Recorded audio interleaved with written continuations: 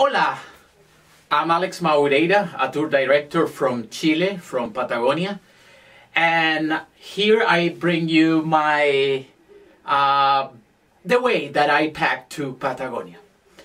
Okay, so first of all, telling you that to go in Patagonia is very important that you consider to dress yourself in layers, because you're going to experience different type of climates according the program.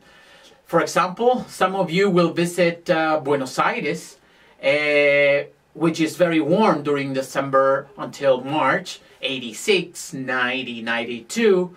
So you need to consider also that, okay? But most of the time of the program you're going to spend in the south of the country, either Chile or Argentina, which is kind of colder than the capitals, okay? So this is the way that I pack. It's not the right or wrong, it's the way that I pack.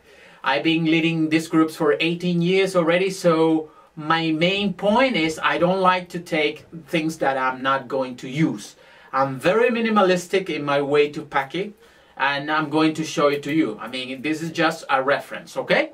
So, first thing is you have to have something very comfortable for you. I mean, a suitcase that allows you to put more kilos inside.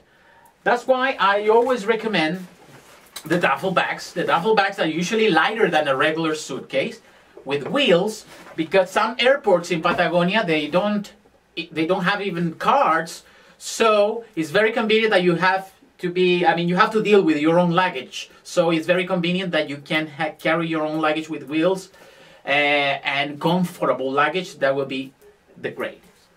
So,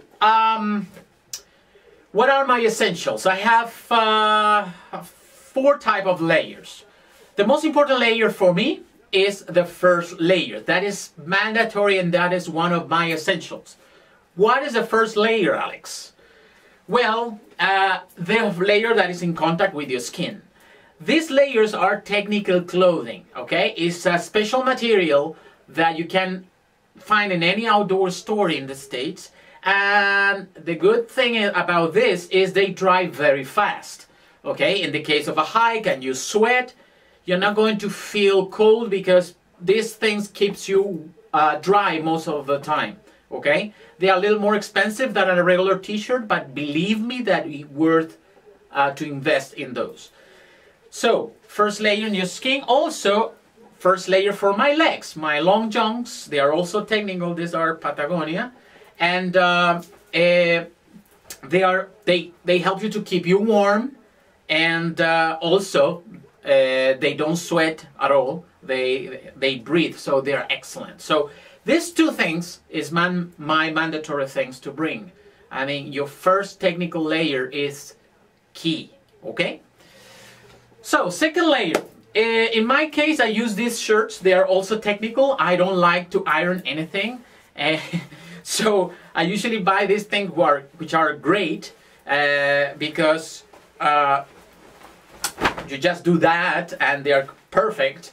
And even I can watch it during the night, and then the next morning they are already dry, okay? Most of this, I mean, the ones that I usually take 7 of these in my luggage, and again, they are very packable, and they are technical clothing. You can find it in Marmot. You have different brands there. This is my layers, my second layer. I take more or less 7 of that, but very packable. The third layer are the fleece. The fleece, there is a technology that is called micro fleece, okay, which they are less bulky, but they are still very warm, okay? They're very packable. This is my favorite one, okay? And I usually take this and a vest, and that's it. I don't have anything else, okay? Because that's what I need. Again, you have some opportunity to do laundry during the route, so for me, it's not a big deal to take too many things, okay? The 4th layer, 1, 2, 3, the 4th layer is my synthetic. Look, it's a pouch. It's very packable, and this is my feather jacket. The feather jacket allows you to keep you warm a lot, and As you can see, it's very packable. Okay, this is key. You can buy a synthetic one, a feather one. This case, mine is feather.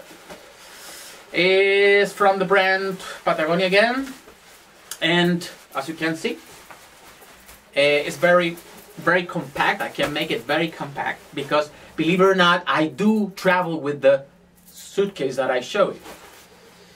That will be my 1, 2, 3, my 4th layer. My 5th layer is the last one.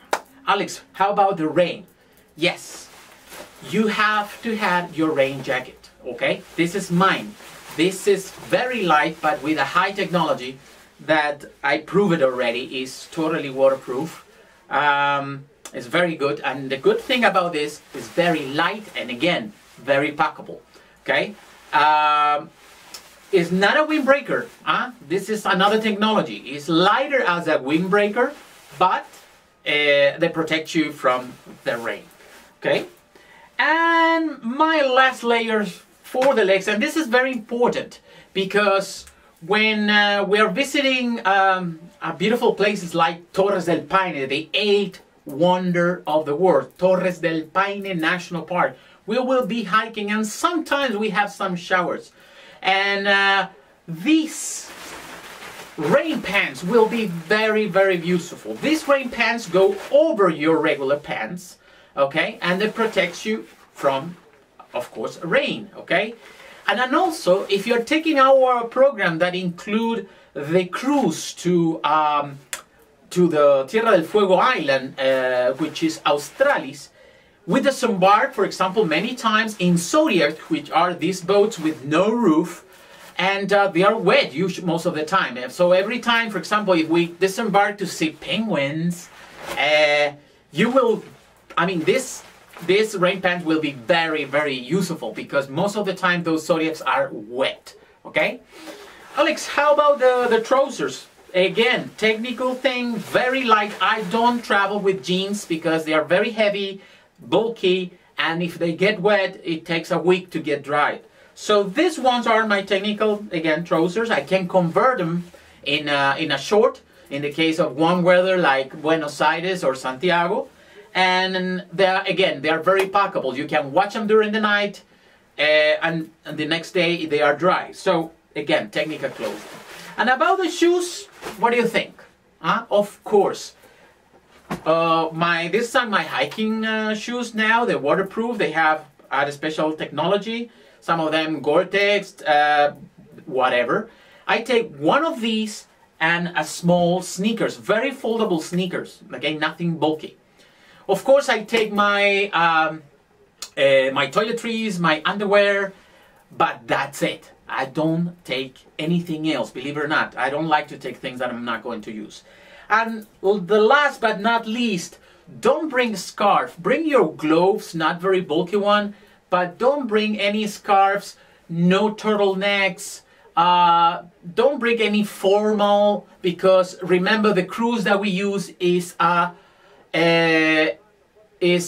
expedition boat. It's nothing fancy. There is no formal dinners, nothing like that. So forget about the tie, forget about the blazers, nothing. Smart casual is totally fine, and this outdoor look is, most of the travelers are wearing this, even during the night, so even during dinners, okay? Last but not least, our buff, B-U-F-F. These buffs are the most useful thing in Patagonia. I usually take 3, 4 with me, and you can combine it because it can protect your neck, your breathing system. You can convert it in a hat, you see, and then you put your rain jacket and you keep hiking. Very, very, very handy. So if you have the chance to bring a few of these, bring it, because it's going to be very useful. And that's it, familia. Not more. I hope this video is being useful for you. I hope to see you soon again back in this beautiful land. I do live in Patagonia, in northern Patagonia, and I was born here. So I'm waiting for you in my homeland. I hope to see you soon. I hope this video was useful for you. I send you a kiss. and I see you here. Bye bye!